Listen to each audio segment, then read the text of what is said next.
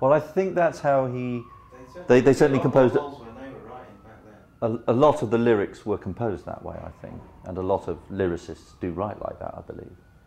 Speaking as a complete non-expert. But of course that doesn't stop one sounding off. Absolutely. As I'm sure you'll do now.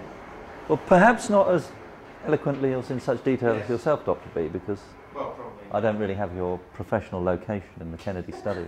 I doubt that's true. Well, you teach civil rights.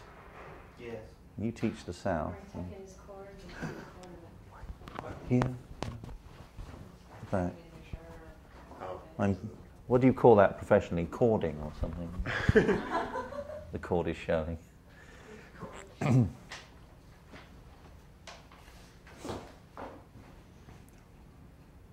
Do I look really stiff and artificial?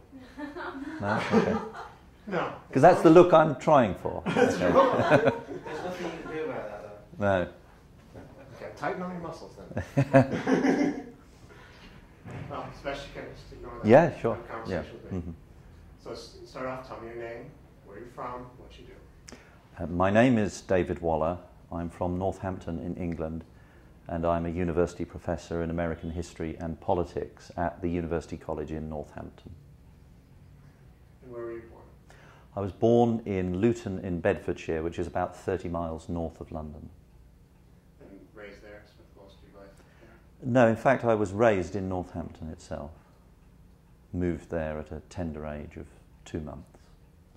And what made you become an American history professor? I read history for my first degree at university. In fact, I was a classical historian when I began my studies.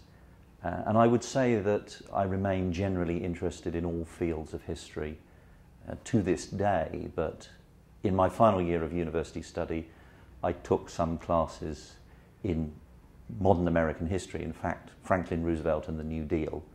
And I had the feeling of happening upon a period of history that fascinated me out of all proportion to anything else.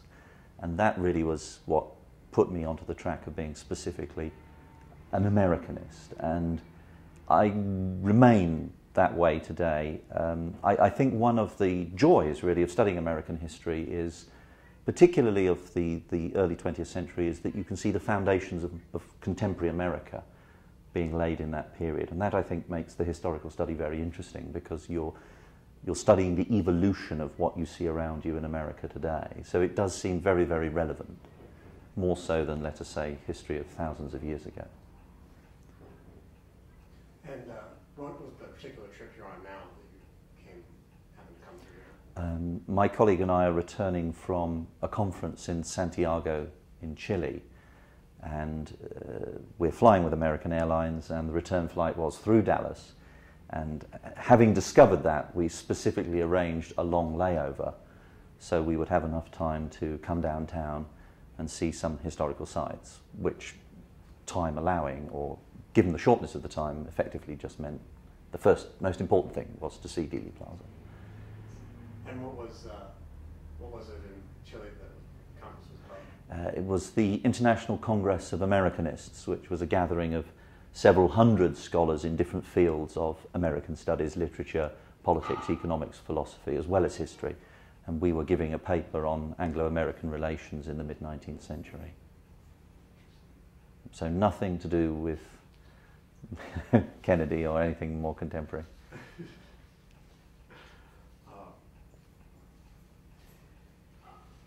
Do you know anything about George Vanderman Dealey? I would give the same answer, only what I read on the plaque and managed to forget. I think perhaps that he was one of the founding fathers of the city.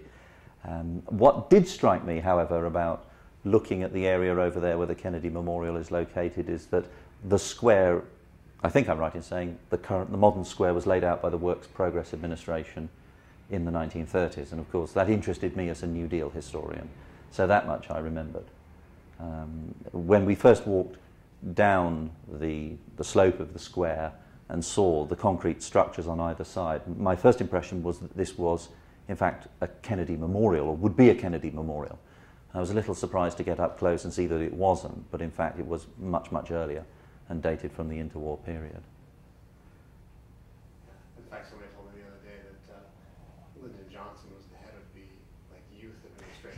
He was for Texas, yes. And this was kind of fell under his department, so he was. That would certainly make sense, responsible yes. for making He was a great one at bringing home the bacon, Lyndon. What do you think the world would be like if Kennedy hadn't been killed? My own view is it would probably be very, very similar. I think most American presidents are in office for such a short period of time. It's very, very difficult for one individual to make a significant difference, unless you have a concatenation of international events of extreme importance. I mean, if there had been a Third World War during John Kennedy's presidency, had he survived, let us say, then yes, undoubtedly his decisions would have been fundamental, as was the case with, say, Franklin Roosevelt during the Second World War. But if Kennedy had been a one or even two-term peacetime president, I don't really think the modern United States would be significantly different today.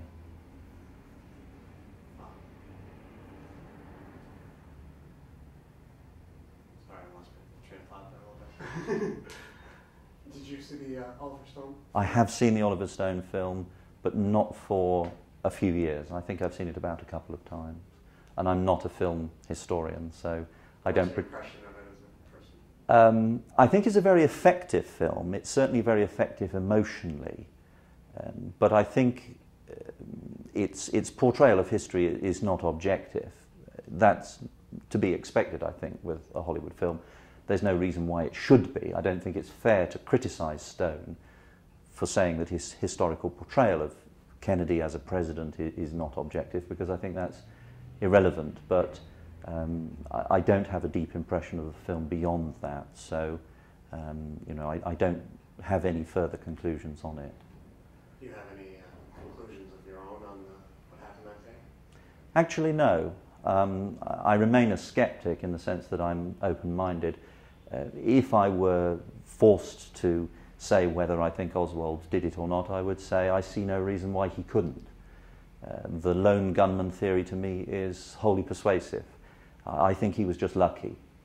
I think we look for conspiracy theories too readily in history, and we don't give enough or pay enough attention to the role that luck plays in human events. I think he just hit John Kennedy by accident and could equally well have missed. Do you think that people will be coming here 50 years from now, 100 years from now? Yes, I do.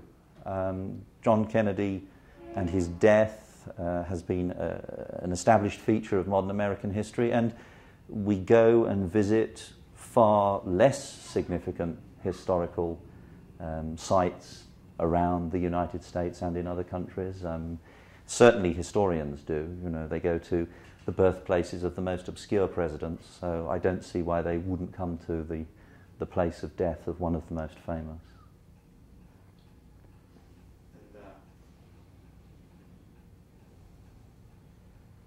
And did Kennedy's story affect you personally in any way? I wouldn't say it affected me personally in the sense of changing the direction of my life, but it's something that my generation in Britain has always been aware of from a relatively early age. I would say everybody my age knew of John Kennedy and his death by the time that they were an adolescent, because of the reason that my colleague mentioned, which is that our parents could, nearly all of them, say that they could remember where they were when Kennedy was shot. I cannot, although I was alive at the time, but I was only 3 weeks old, so I'd been told what I was doing at the time, but I can't remember it. Okay. Have you ever encountered people who had a negative reaction to Dallas because of the event? No, not in the United Kingdom. I think because we're not so directly associated with the politics of the Kennedy presidency or anything that has flowed from that. For people outside the United States, it is simply an event of historical importance, if you can have such a thing. I mean, if an event of a historical importance could be simple, it's not one, I think, which carries a negative connotation in that sense. And is there anything you associate with this city other than the assassination? I think of its historical development in Texas. I suppose there would be as my colleague said, the modern cultural reference to the television series, which I didn't watch because I wasn't into that kind of thing back then. But yeah, I guess I just think about Dallas as representative of Texas and leave it at that. Is there anything else you can think of that I've forgotten to ask you? No, I think it's been very comprehensive. You should mention about students. Have we... Well, that is true, yes. Every year we do get a number of students who are determined to write the equivalent of the senior thesis on the Kennedy assassination, a number of whom are convinced that they have solved it. They will come to me or to my colleague and wishing our supervision in the thesis and saying, you know, I want to do this piece of work because I've worked it all out. And we had a guy about 3 years ago who had come to Dallas the summer before, and he'd photographed this area and he bought a city map and he put that into the piece of work as well.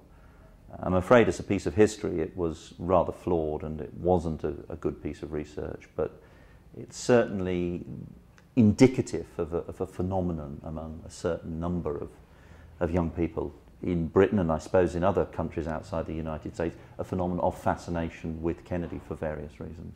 He is still regarded as a liberal saint, I think, and idealised to a degree by people from another culture who, of course, are born 20 years after he died, which is interesting in itself. I guess I didn't really ask you if you have a political affiliation or belief system. Yeah, I guess in American terms I'd want to describe myself as a Jeffersonian Republican. 300 years old. Yes. Having flown overnight from Santiago, I feel like it. Do you have any sense from your students of what theories are more popular or what they tend to believe about it? Well, beyond the fact that they think there was a conspiracy, I think there's no common denominator within those. Although I suppose following Oliver Stone, there is a tendency to say that it was the security services of the United States. I believe that's what Stone says, although, as I say, I've only seen the film a couple of times and that was a long time ago, but the elements within the government removed the president rather than, say, the mafia, for instance. Yeah, I think that's pretty much all the questions. So what were you... Yeah, what do you think? What do people tell you about... Well, I get all kinds of people tell me all kinds of stuff, especially I interviewed a couple of people who are selling. God, Yeah. Yeah, did they try to sell them to you? Yes, they did. The one told us there were 6 shooters. Yes, and they placed them. Yeah, that's right. His company was the only one to have done the research. Yeah, I think that's the guy I talked to yesterday. Actually, he couldn't have decided yesterday if there were 6 or 9.